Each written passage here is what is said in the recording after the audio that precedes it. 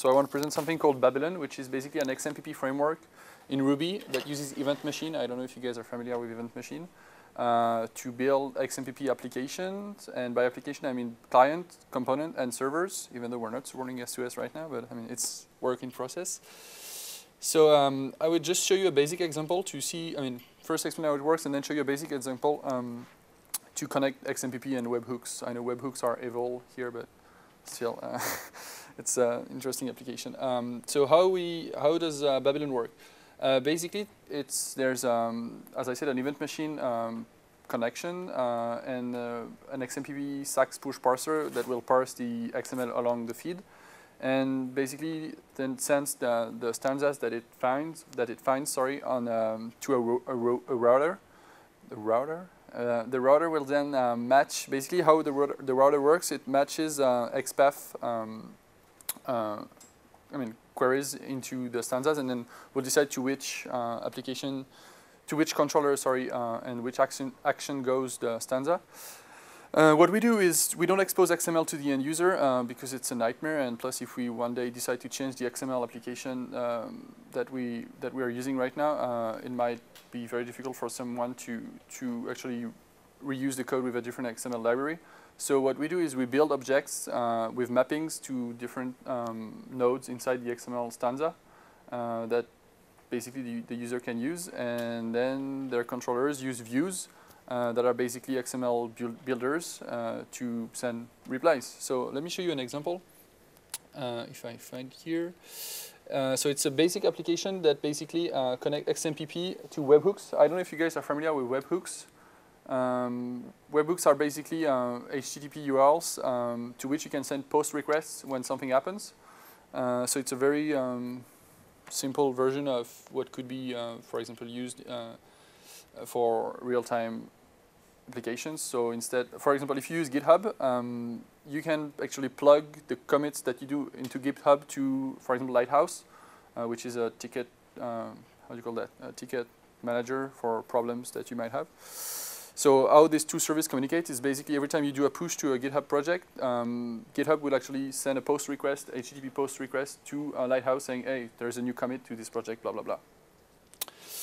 So here's how it works. So you got here the basic architecture of a XMPP, of a Babylon application. So as I said, you've got a little configuration. So it's pretty light, as you'd see, but it contains the most important thing, which is the routes. So in this case, it's pretty easy. So can you guys see?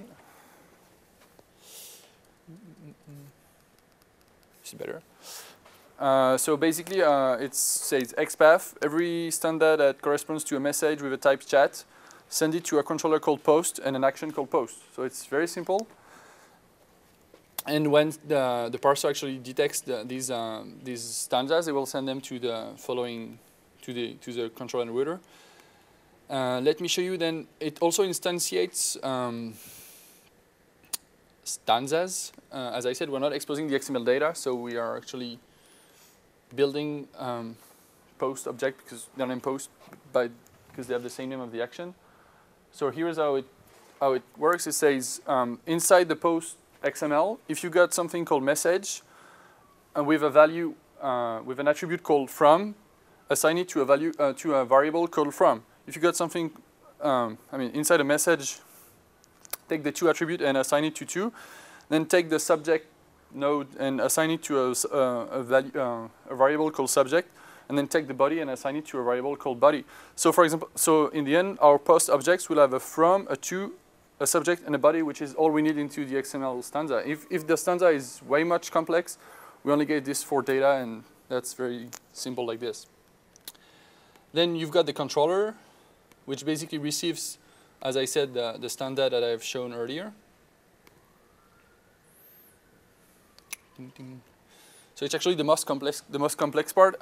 In the case of our XMPP to webhook, we actually it's like the common gateways, right? So for example, if I use the AIM gateways, I will send stanza to your AIM login at aim.yourserver. And aim.yourserver is basically a component that translates the XMPP naming into the AIM naming. So in this case, basically we send URLs to we send messages to a JID that is basically an HTTP URL at the name of the component that we're using. So the first actually line is basically to decode the URL, to build the URL. So, and then we send an HTTP request with the from our stanza, the subject from our stanza, and the body from our stanza, right? And then the only thing that we do is we get the response from the HTTP request that we sent here, and we get the subject and the body and we assign two variables, one called subject and one called body, that are extracted from the HTML to actually send a reply to the guy who actually sent the HTTP message. And we'll see the view now to see how it looks like. And then in the view,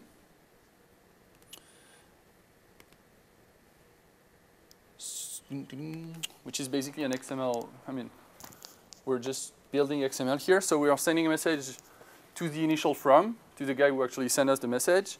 And we're sending it from the to, so we're just reversing it. Then we're adding the subject, which is basically the title of the HTML page that was returned by our HTML call. Sending the body, which was basically the HTML's body content. And then we're also giving the HTML IM formatting, which is basically the same as this information, but in another format. And let me show you a little demo, if it works at least. All right, so maybe I should do the presentation later at the time for me to find the JIT and the password that I used for this one, because I don't remember it. So, do you want to come to present your stuff? So you can have back and forth with the webhook. Yeah, basically, yeah. It's basically you're changing XML stanza, XMPP stanzas into HTTP posts, and the result of the page is sent back to the sender of the stanza. And you can pretty much do this, yeah, both ways. Ideally, I would love that from a web server you could translate it to a stanza, but I guess it's what they do with Strophe.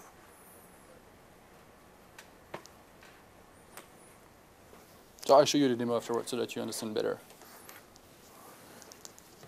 We could create a Java server in Strophe and use this as a client. Yeah, so this is